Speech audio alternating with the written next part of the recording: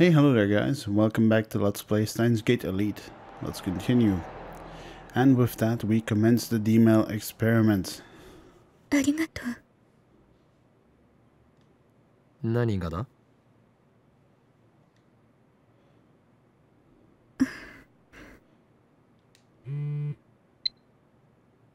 別にわがままとは思っていない。むしろお前の申し出にこちらが感謝しているほどだ。I know it's selfish, but I really need to send a D-mail. Wow.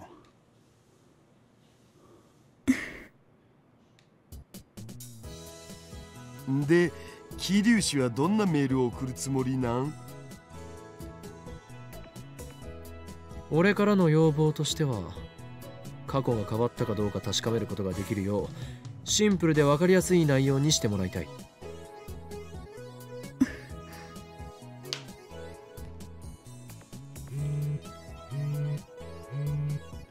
New mail. Not just that. I'm sorry. There's one more thing. I want to keep my message secret.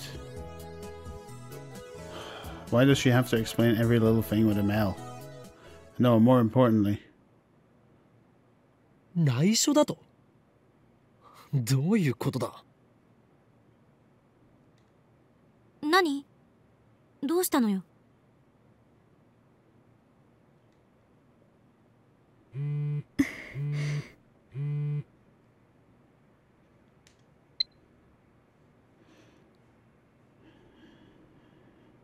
いや、そういう問題ではなかろう。Embarrassing. Kurisu peeks at my phone from beside me. なるほど。気持ちはわからなくはないけど、これはあくまで実験だと割り切ってデータの収集を優先すべき。ほう、珍しく意見が一致したな、上司よ。別にあんたに同意したわけじゃない。データを収集しないと電話レンジの仕組みがいつまでたっても解明できないって思ったからよ。でも女の子にはね、秘密がいっぱいあるのです。誰にも言えない秘密をね、自分だけに教えろゲヘヘって言ってるのと同じだよ。くわっ、まさかこれってセクハラになるん？落ち着けダル。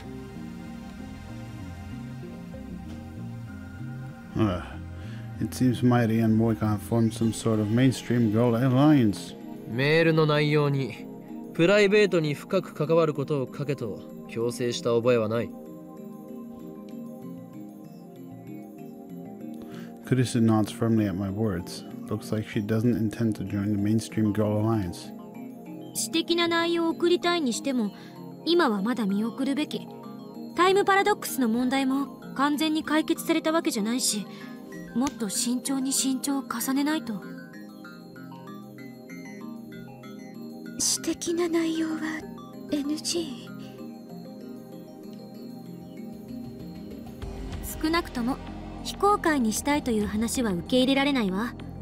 あなたに悪意がなくてもメールの内容次第で時間軸に深刻な影響をもたらすかもしれないんだから。第三者にメールを見せてその内容について問題ないか吟味すべきよ。俺が言いたいことは全てジョシュが言ってくれた。そしてそうは言いつつも我らは実験を中止するつもりはない。あんたの意見を代弁したわけじゃないから勘違いしないで。 Cheeky level. そもそも実験においてはプライバシーよりもデータが優先される。被験者になるならその覚悟は必要よ。 Don't tell me that's the reason Kurisu won't send a D-mail herself. そうなの？まゆしはね、さっきそんな覚悟せずに送ろうとしてたよ。ごめんね、クリスちゃん。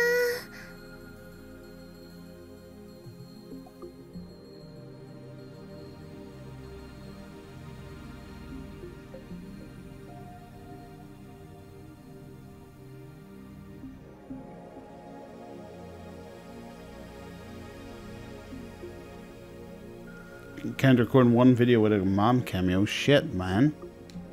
別に謝らなくても責めてるわけじゃない。一般論を言っただけ。I imagine some people might take issue with that statement, but I'll refrain from saying anything. I'd rather not get my head chewed off right now. Morika's expression doesn't change. Same as always. I don't know what she's thinking. お前はすでにラボメンだ。俺たちを信用してもらわないと困る。プライベートな要件は後日にしてもらおう。もしできないというのならば、お前に見せてやらねばならなくなる。この俺、法王院京魔の中に眠るまがまがしき狂気の力をな。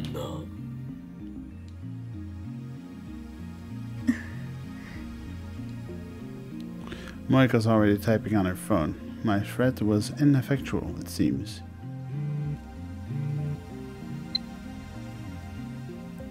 Can I see the emails you sent so far?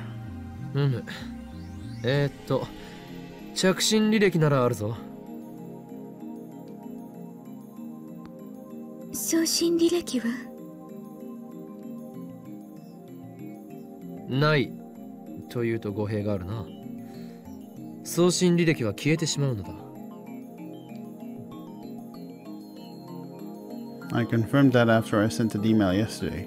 Morika was there, but she doesn't remember either.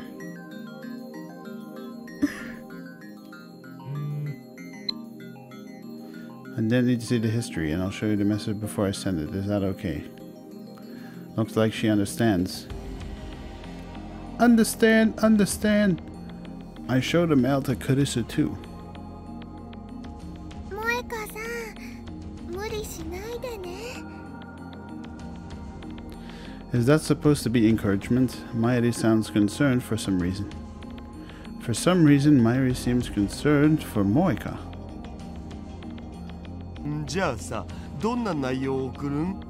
そもそもオカリンの言う簡単で分かりやすい過去改変ってハードル高すぎ。何を言う。お前たちのレベルが低すぎるだけではないか。案はある。Morika murmurs.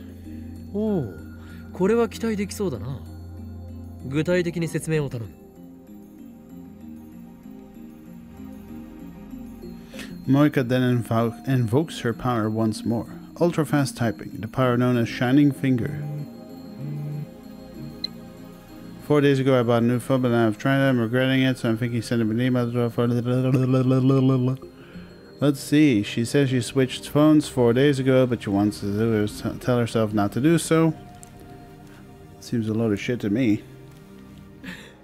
シャイニングフィンガーは実に有能だな。まさにラボメンの鏡。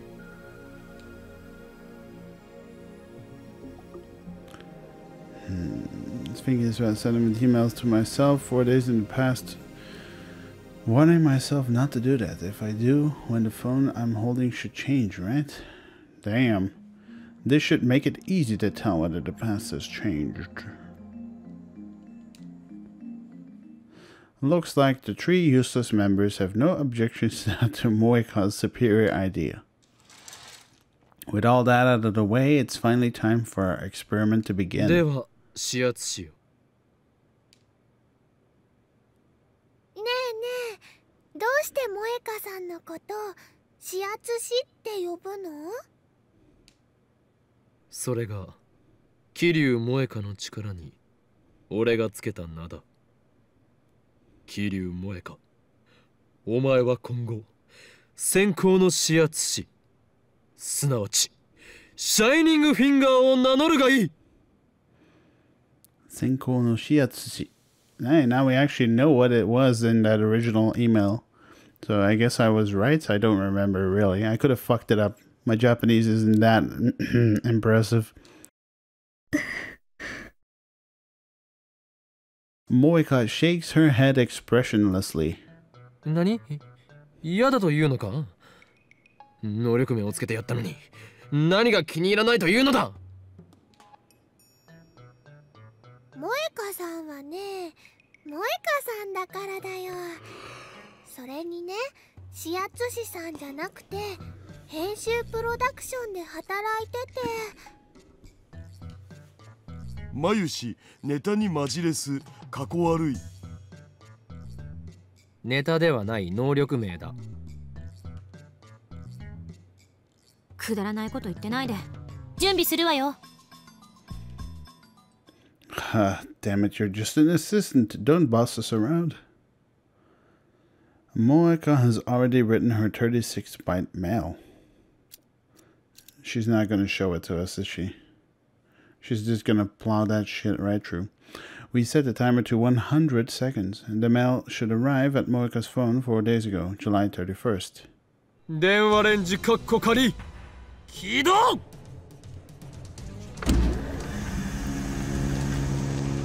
She's gonna send something different, is she? About 15 seconds after activation, the discharge phenomenon occurs. I glance at Moeka.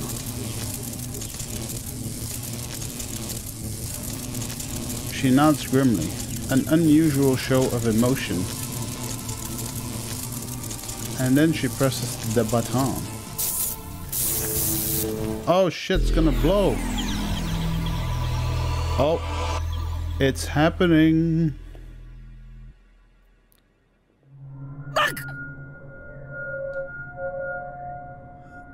Oh, this is far more intense than what had happened when we sent the emails yesterday. And yet I felt it before. I remember. This is what I felt right before the mass disappearance phenomenon. Has the past changed? Of course it has. The past has changed.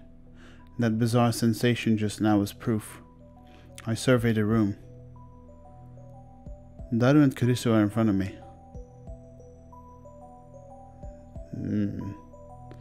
Mayuri is here too. No Moeka though. Where's Moeka? 指圧師はどこに行った？ Ah, again. This feeling of wrongness. It's the same as yesterday. 指圧師？オカリン、日本語で OK。It can't be. I leave the development room and check the lounge, behind the sofa, in the dressing room, the bathroom, and the shower room. I even look outside the window at the street below. But Moeka is nowhere to be found. She's gone. She's gone. Oh, wow. The same thing has happened before. Did she really disappear because I let her conduct the experiment? Where did she go? Did I erase her from history?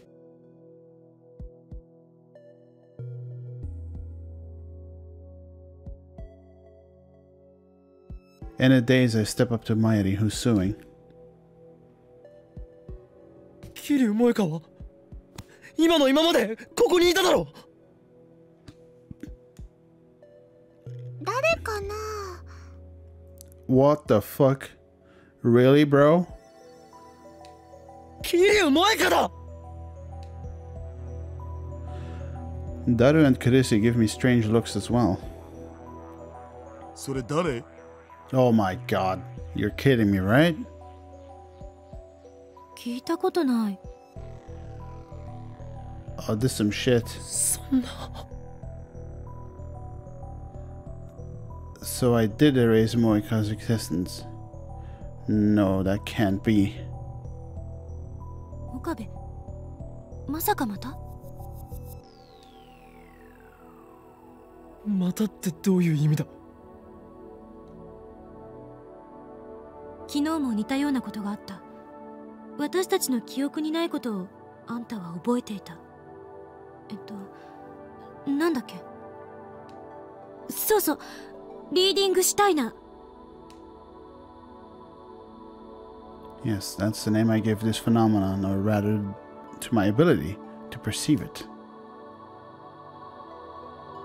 When the world line changes, everyone's memories are reconstructed to match. That's what John Titor said. But somehow I alone retain my memories even after the past changes. I named this power the Reading Steiner. Kurisu remembered. I need to contact Moika. I need to make sure I didn't erase her very existence. But I don't know her phone number. The only way to contact her is by mail. メールを見たらすぐ連絡をくれ. Contact me as soon as you read this mail.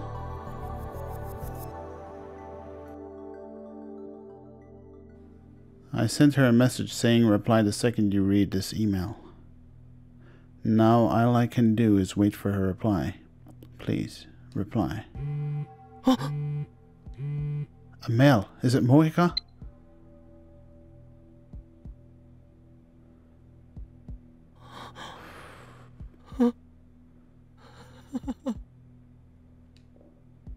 My body goes limp from relief. I reply. She sent a reply. Moika still exists. She didn't disappear, and she's still holding the same cell phone because she bullshitted us. Relief washes away my fear. Yeah, this is some shit, dude. 何が起きたか説明して、岡部。Urged by Kurisu, I explain everything that just happened.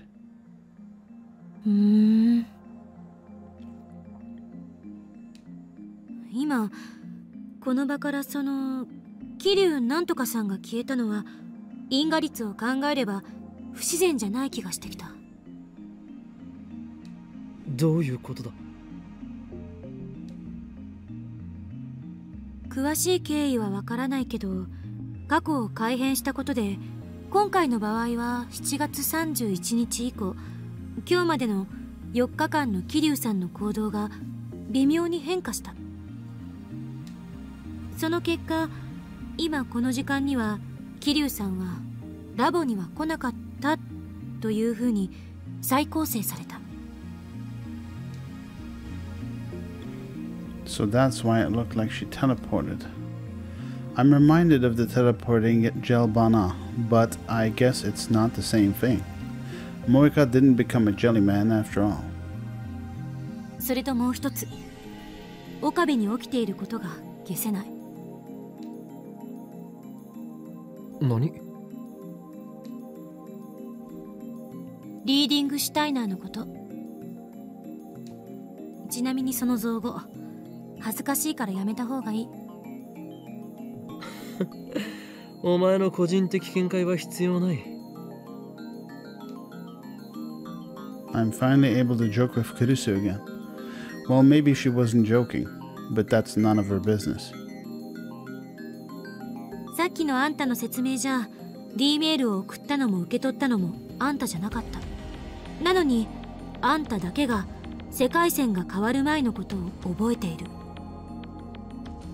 でもこれってあんたのただの妄想じゃない？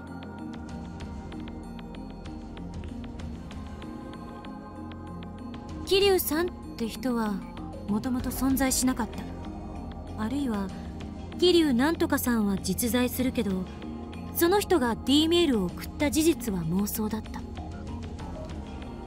クリスティーナ、お前は間違っている。すでにこれまでの実験で証明されているんだよ。俺のリーディングシュタイナーは本物だ。はいはい、12秒12秒。あ、なんで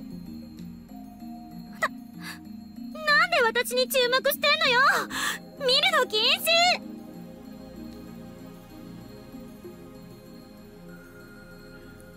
Kurisu looks away sheepishly, but I proceed as if nothing had happened.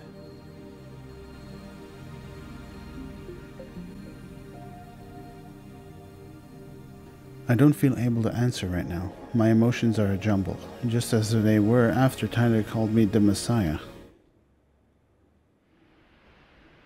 Is this power real? If it is, then what does that make me? An unknown power sleeps within me. The thought sends a chill down my spine.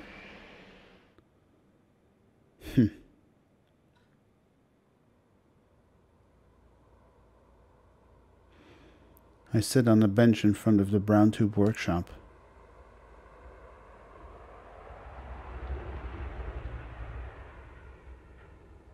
I try sorting out what happened this afternoon, but it's impossible. The more I think about it, the more confused I get. And then I hear footsteps coming down the second floor. 帰るのか？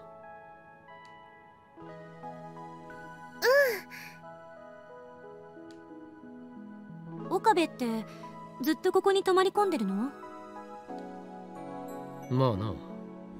マッドサイエンティストたるもの、研究所に寝泊まりして研究だけに没頭するぐらいでなければ務まらない。形から入るのって良くないと思うわけだが。でもね、この場所ってとっても便利だよね。マユシーもお父さんお母さんが許してくれるならここに泊まりたいよ。え？本気？そしたらバイトに行くのもすぐだもん。ねえねえクリスちゃん、今度みんなでお泊まり会しよう。男性陣がいないのなら OK。 それは無理だ。だったらまゆりさん、私のホテルに来たら？あ、そういえばそんな約束してたもんね。じゃあ今度お邪魔するね。いつでも言ってくれていいから。それじゃあ。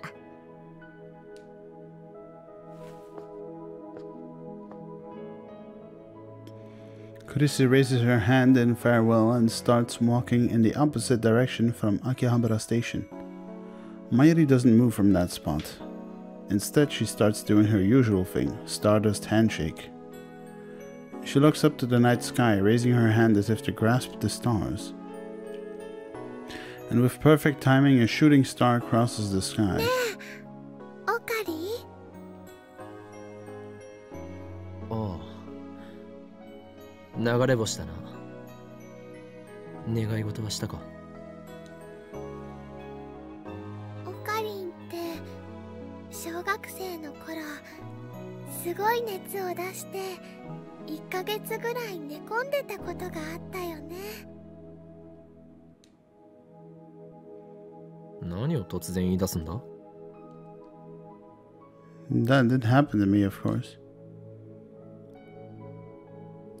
It was about 10 years ago, at the turn of the century, when the world was in an uproar about Y2K.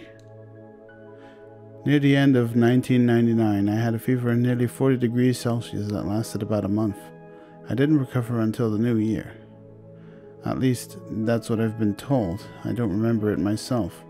According to my parents, I was unconscious the whole time, tossing and turning. The doctors said it was a miracle I didn't die. They never figured out what caused it either. あの時ね、マユシーはオカリンが死んじゃうんじゃないかって思ってすごく怖かったんだよ。だからね、おばあちゃんと一緒にお空に祈ってたの。オカリン死なないでって。この俺が死ぬはずがないだろう。何しろ10年前の時点で俺はトーマス・エジソンに匹敵する IQ170 の頭脳を持つマッドサイエンティストだったのだからな。 Actually, I'm not sure what Edison's IQ was. そうだったんだ。オカリンってすごいんだね。でもね、まだちっちゃかったマユシーはそのことがわからなかったからお空に祈ってて、でね、大晦日もうすぐ年が明けるっていう時にね、流れ星がピューって流れたの。今みたいに。流れ星はね、消える前に3回願い事を唱えることができたら願いが叶うんだよ。知ってたかな？ Of course. That's the most common of common knowledge. もちろんマユシーは一生懸命3回唱えたの。次の日、年が明けた頃にね、オカリンは熱が下がって目を覚ましたのです。つまりマユシーはオカリンの命の恩人なんだよ。いや違うな。あの状況で助かったのはシュタインズゲートの選択だ。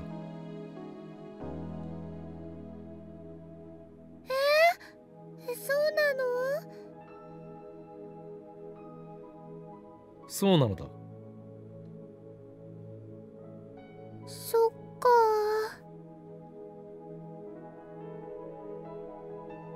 ねえねえ、熱が下がった時ね、オカリンはこんなことを言ってたんだけど覚えてる？急に見ているものがぐにゃぐにゃしてきて立っていられなくてフラフラして、んで体がビクってなったって。 Holy fuck. What? Dude. That means the timeline changed in 2000. Which is why John Titor didn't show up in 2000. The timeline changed into Y2K, which is why he had this, you know, Steins Gate attack, the reading Steiner attack.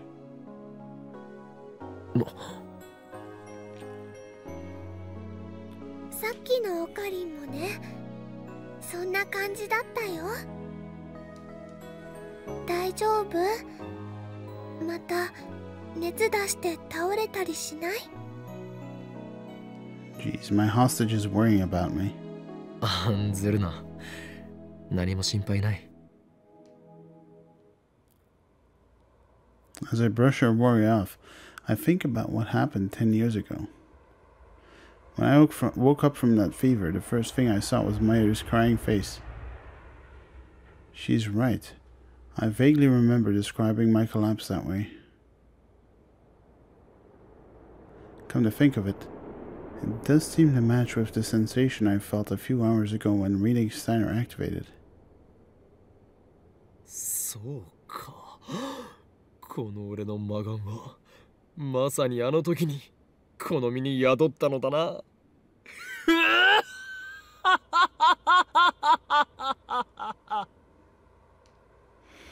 So that's the choice of Steins Gate.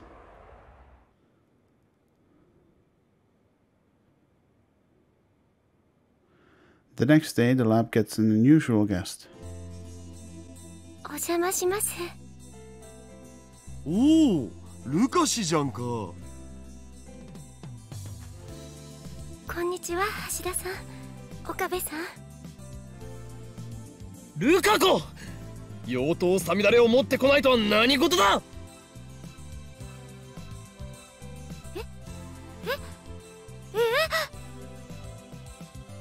今日お前が来ると聞いて、俺は殿下の宝刀ミストルティンの封印を解いたというのに、お前には失望したぞ。Mistletoe, in Norse mythology, a legendary sword born from a sprig of mistletoe. According to the prophecy, this sword will slay the undying god Balder, thus beginning the final war of the gods, Ragnarok. Actually, I didn't know he was coming. すみません。今から取りに戻りますから。いや、もういいんだ。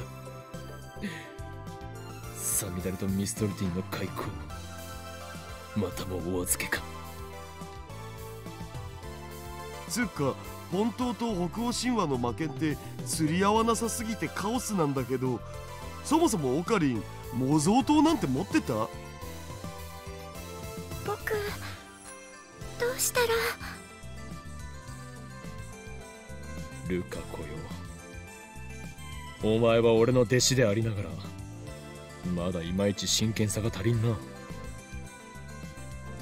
すみません。こんな調子では使い物になるまでにまだまだ時間がかかるだろう。どうだ、なんだったら我がラボに入ってみないか？僕がですか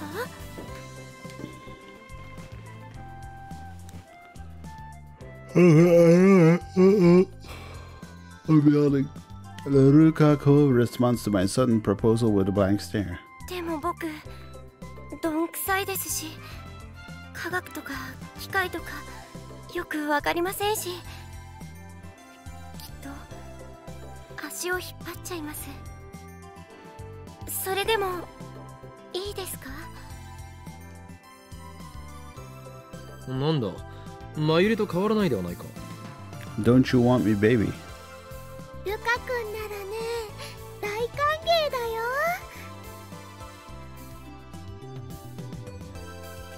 Mayuri and Rukako are high school classmates. There's no reason for him to refuse. でもね、ルカ君をラボメンにするなら、マユシーはオカリンに一つ条件があるのです。ルカ君をいじめないことっていう条件。それとルカ君はね、今日はマユシーのお客様なんだよ。衣装合わせに来たんだから邪魔しちゃダメなので。 Alright, but let's talk about the real fucking thing at hand that I've been, not doing for a few episodes because I didn't want to point it out. But come on, man. This has to be a variant of the, the anal choker, right? What Lukako is wearing? Come on, man. It's pretty obvious. You wear like a choker like that, you're into anal. There's no two ways about it. マユリちゃん、でも僕コスプレはするつもりはないから。本当に衣装合わせだけでいいんだよね。サイズが合ってるかどうかの確認だけだよ。 Looks like Mayuri forced him to come. As far as she's concerned, pretty boys exist only to make her cosplay fantasies come true. さあさあさあ、ルカ君変身しよう。変身。ちょっと待って。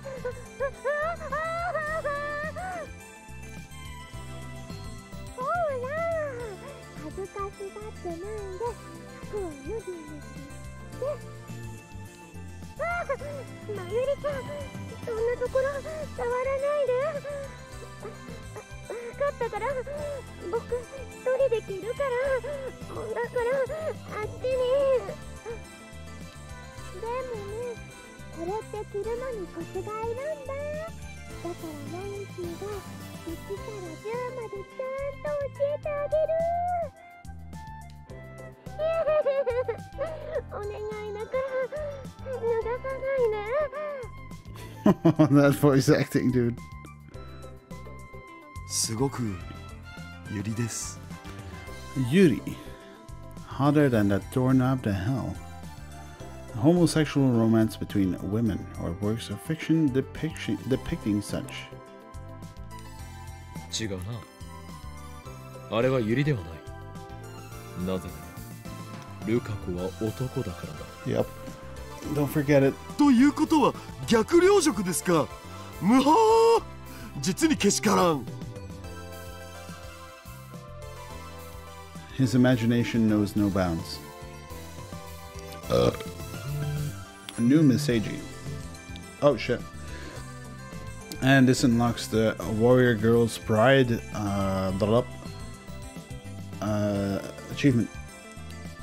Now, on TV, Just now, I saw two guys fighting on TV. I think it was some kind of competition. It really got my blood pumping. Hey, mind if I come over and put you in a straight arm bar? It'll be fun. Okay. You know what? It's from Suzanne. Should I reply? What the fuck? Come on, Sambo. So you are an organization assassin. Yeah, that should do it. There we go. A few minutes pass and out comes Mayuri first. She looks satisfied. ルカくん、ほら、恥ずかしがらずに出てきてよ。じゃ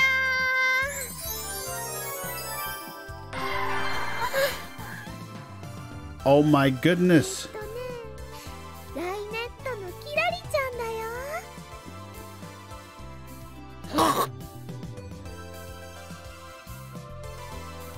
Yo, this is some hot shit. Isn't that skirt a little too short? The slow zoom. Those bare legs are truly captive. Wait. Oh god, oh god. Oh god, oh man. Oh god, oh man. Oh god, oh man. I'm looking at a guy's legs. What the hell am I saying? Jesus. マユシーは感動だよ。やっとルカくんに来てもらえた。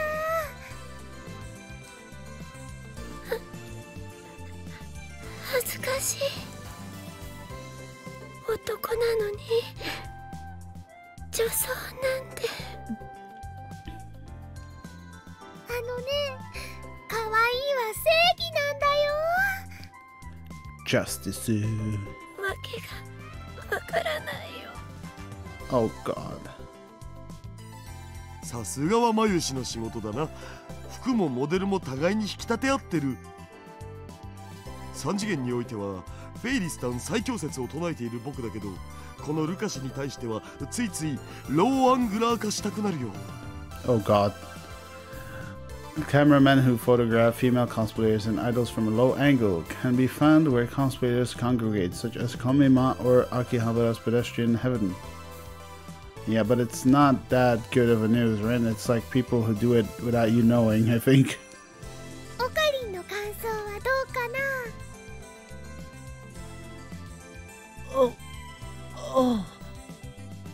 そうだな。I'm fascinated, but it's mortifying to admit that. Rukako is Rukako, yet Rukako is a man. Male. A man just shouldn't be fascinated by another man. 俺だ。今強烈な精神攻撃を受けている。いや、機関の差し金ではなく、むしろこいつはこの町を守護する大いなる巫女の末裔で、まずい、心が侵食されている。まさか秋葉にはまだこれほどの先森がいたとは。こいつを覚醒させられることができれば機関による汚染も最小限にできるはず。分かっている。まだこの町を奴らの手に渡すわけにはいかない。これがシュタインズゲートの選択なのだな。エルプサイコングルー。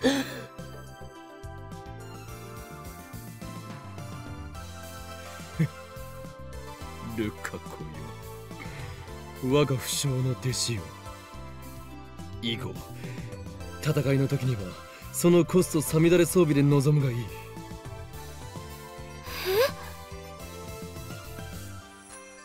機関による魔の手はこの秋葉にまで迫ろうとしている。お前はこの混沌渦巻く首都を守る先森柳林神社に生まれし巫女よ。今こそその役目を果たす時。わかるかルカ子よ。故に俺は常にお前に厳しく接しているのだ。この町を守る使命がお前にはある。そうなんですか。そうだとも。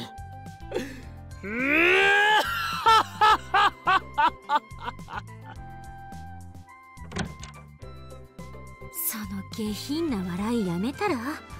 外まで丸聞こえだぞ。恥ずかしい。クリスチャン、トゥットゥルー。だいたい痛い毛で気弱そうな女の子をおもちゃにして調子に乗ってるなんて最低だわ。そう思わないの？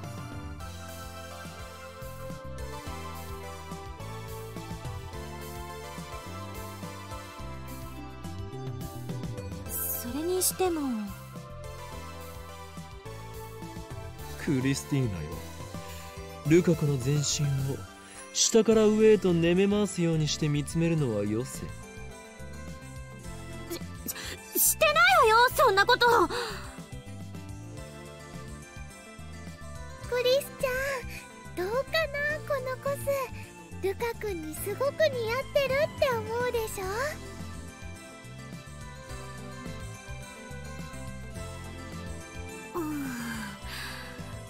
これが噂に聞くジャパニメーション文化の一つ、コスプレなのか。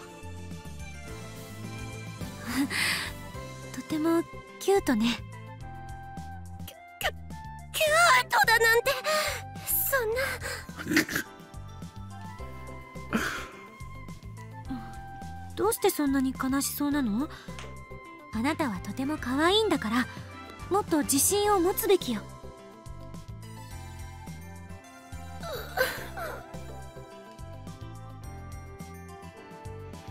Kurisu doesn't know, so she's not doing it intentionally, but I guess that makes things complicated for Lukaku. I should change the topic for Lukaku's sake.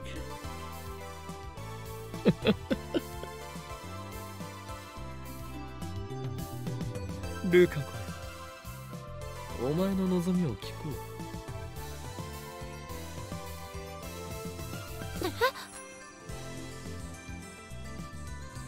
ハイパーアクロバティックな会話のつなげ方だな。聞けルカ子、思考は具象化する。そしてこの日本は言霊の国。一旦舌に乗せた言葉には力が宿る。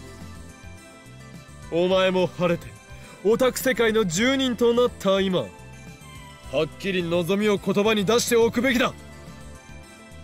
そうすればこの地の混沌がシュタインズゲートの選択に影響を及ぼし、お前を後押しする。僕の願いですか？ Lukaku gives me a serious look.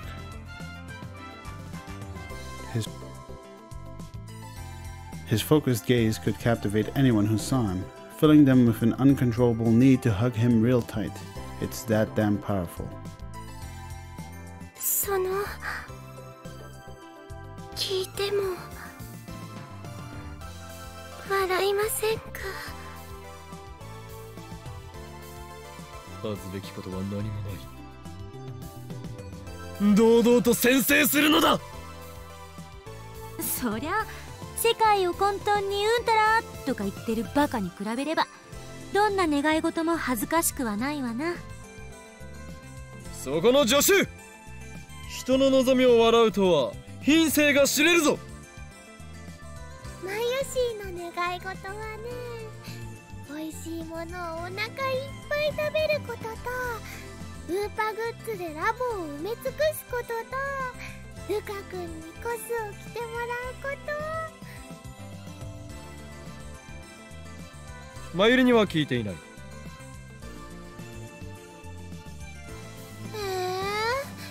マユシーのお願いもショタインザゲートに後押ししてほしいよ。Shota in the gate instead of Steins gate. Wow, this game. An exceptionally young boy or young man. Such characters are primarily designed to appeal to a female demographic. And sometimes they make a very gay manga and anime about them. You all know which one. ショタインザゲートってその間違い方神レベルだろう。なんかそこはかとなくインモラルな香りが。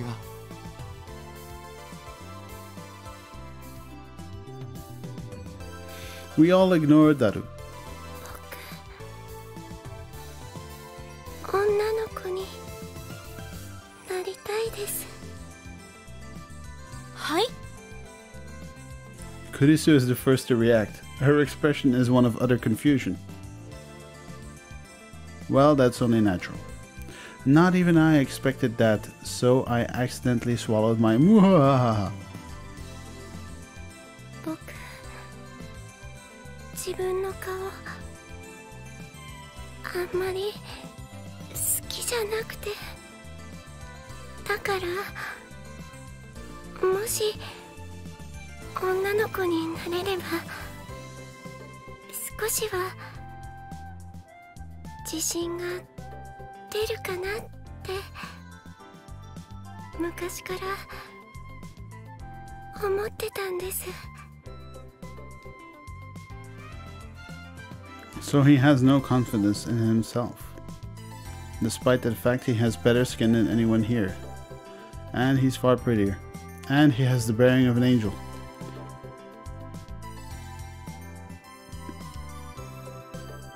待て、ちょっと待って。彼女は何を言ってるの？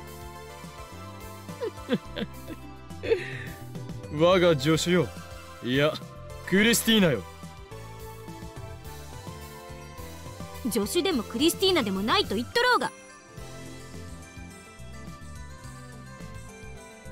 お前は決定的な間違いを犯している。間違い？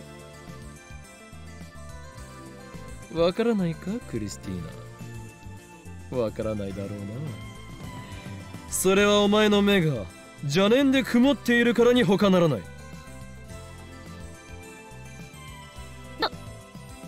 どういうことよ。ならば教えよう。お前はここにいるルカ子のことを痛い毛で気弱そうな女の子と言ったが、こいつは女の子ではない、男だ。何の冗談だそれ。冗談も何もアカシックレコードにも明記してある揺らぐことなき真実だ。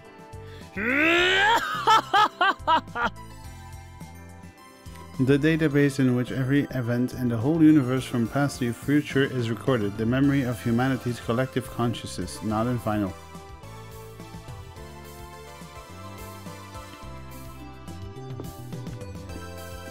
漆原さん、岡部の言ってることは本当なの？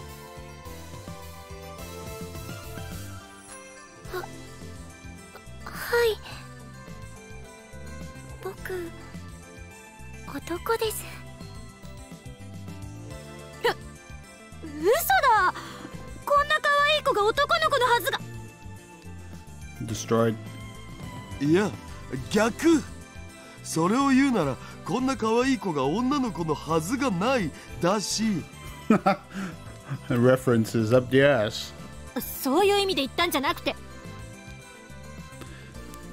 So she is an odd channeler.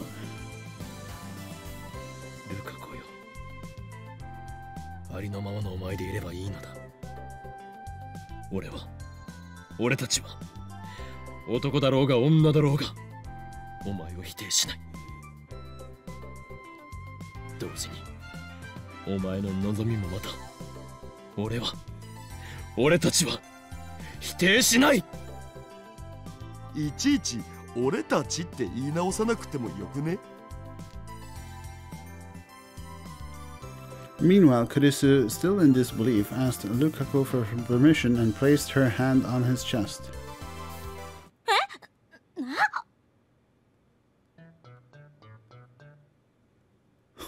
あたふたしているな、クリスティーナ。自分よりずっと女の子らしい男がいたことがそれほどショックか？認めるわ。私は彼女、じゃなくて彼に比べれば乱暴な言葉遣いだし、態度も悪いし、可愛げもない。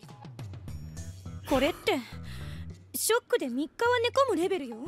クリスちゃんも可愛いよ。フォローはいらない。ますます惨めになるから。己の欠点を顧みることができる人間はいずれ強くなる。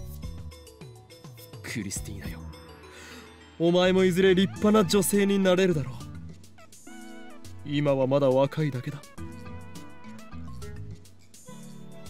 あんたに説教される言われはないぞ。前言撤回だ。己の欠点すら顧みようとしないとは器の小さいやつめ。うるさい。あんたが言うな。ごめんなさい。僕が変なこと言ったせいで。さて、僕の愛用のデジカメはと。おもむろに撮影会の準備を始めるな、変態。先生、ローアングラーになりたいです。But still, it was just a whim to ask for Lukaku's wish. I hardly expected this to happen. So that's how Lukaku thinks of himself. しかしルカ子よ、その望みどこまで本気なのだ？例えば夜眠りについて、朝目覚めたら女の子になっていたみたいな、そういうのが憧れなんです。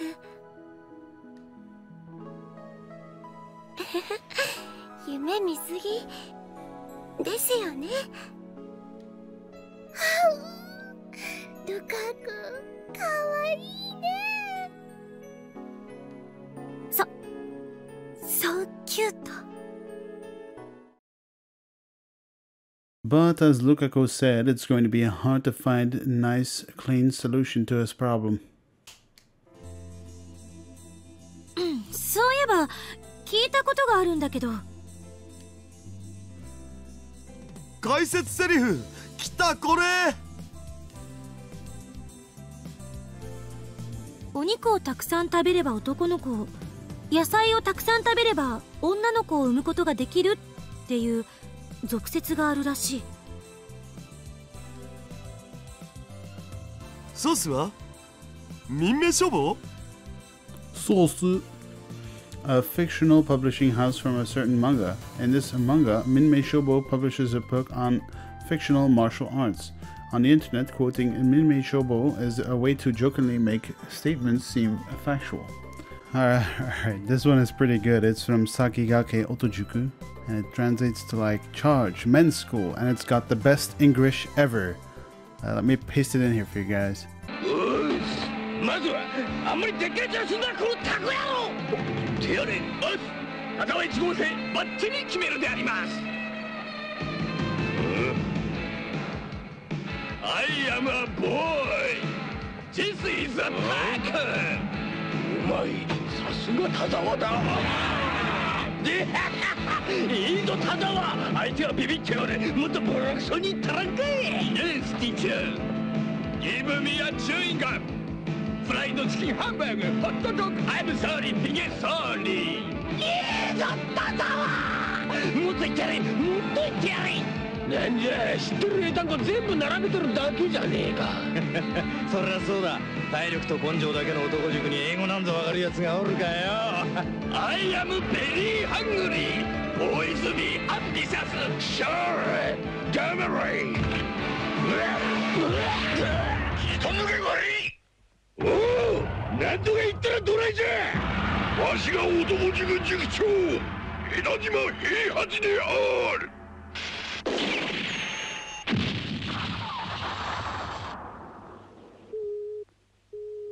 インターネットで見た。そういう返しをするとは、お主やるな。何のこと？ Anyway, it sounds like an old wives' tale.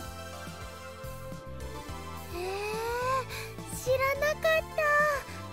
じゃあマユシーのママもクリスちゃんのママもたくさんお野菜食べたんだね。マユシーはジューシー唐揚げナンバー1ばっかり食べてるから、将来子供を産むときは男の子なのかな。ねえねえ、バナナはお野菜に含まれると思う？それなら狩猟で暮らしていた原始人たちはどうなるのだ。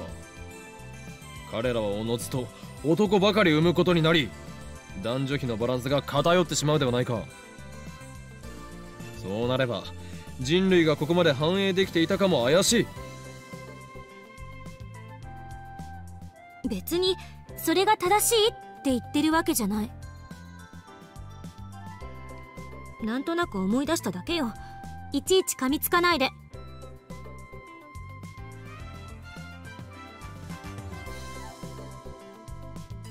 俺は噛みついてなどいない。クリスティーナよ、その説検証してみる気はないか？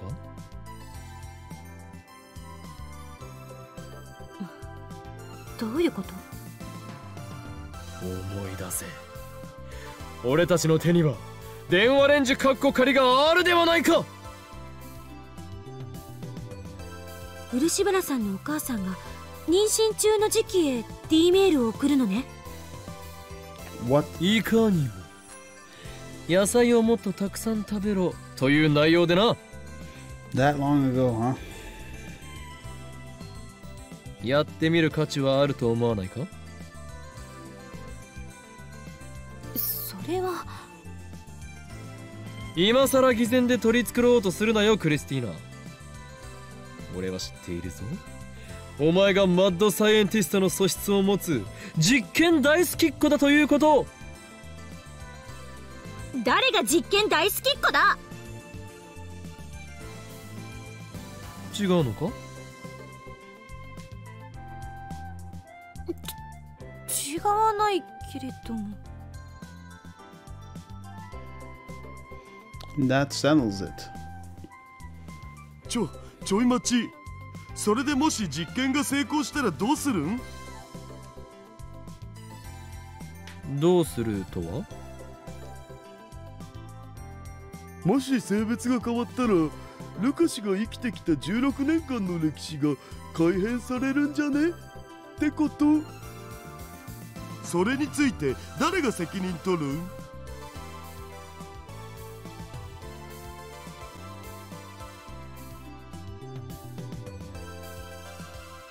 ？The question had hardly crossed my mind. I mean, we're banking on an old wives' tale here. It might not work at all. 責任は僕が。マジで言ってる？よくわからないんですけど、その方法を使えば女の子になれるかもしれないんですよね。だったら試してみたいです。どうかお願いします、師匠。決まりだな。ならばルカ子よ、お前をラボメンナンバー006に命じる。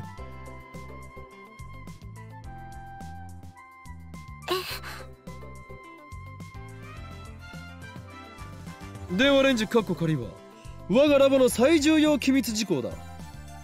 それを使う以上お前はラボメンとならなければならない。よ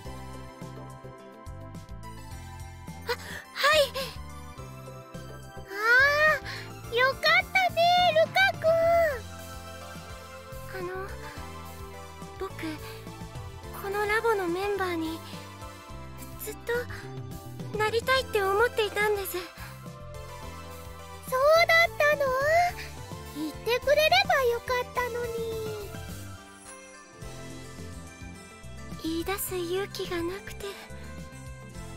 それに僕さっきも言ったんですけど、機械のことさっぱりわからないですし。そんなこと気にしなくていいんだよ。だってね、マユシーもさっぱりだもん。 That's not something to be proud of, Mayuri. ではルカ子は今この時よりラボメンとなる。異論のある者はいないな。はーい。私ラボメンナンバー004を返上したいので、代わりに漆原さんを004にしてあげて。却下だ。他には？はあ。Mayuri and Daru ask, what happened to 005, but I ignored them. Moeka will always be 005 in my heart. Man, that's nice. No other objections emerge. All members are in favor. ではルカ子はラボメンナンバー006となる。以後ラボに忠誠を誓い、ラボの発展のために全力を尽くせ。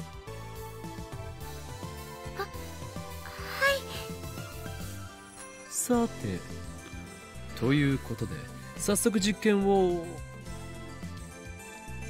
Wait. 始まった。ルカ子は今16歳だったな。は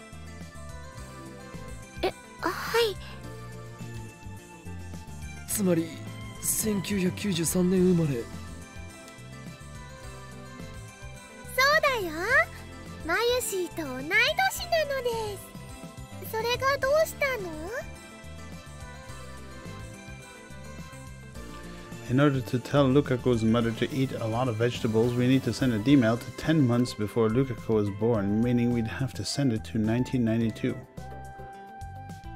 携帯が日本で普及し始めたのはいつだ？あ。 That goes to Google it. Google. 96年ぐらいっぽい。メール機能が実装されるのはさらに遅いかも。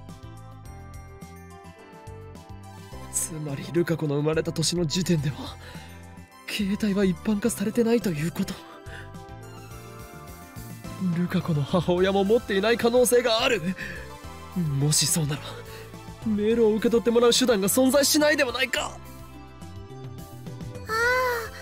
そっか。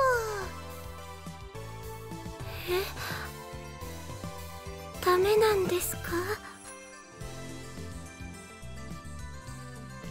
Some way to receive the email at an era when cell phones weren't yet widespread. Well, we'll have to think about that next time, because for now, we're all out of time. Until then, you guys, stay safe out there. El Psi Kongu.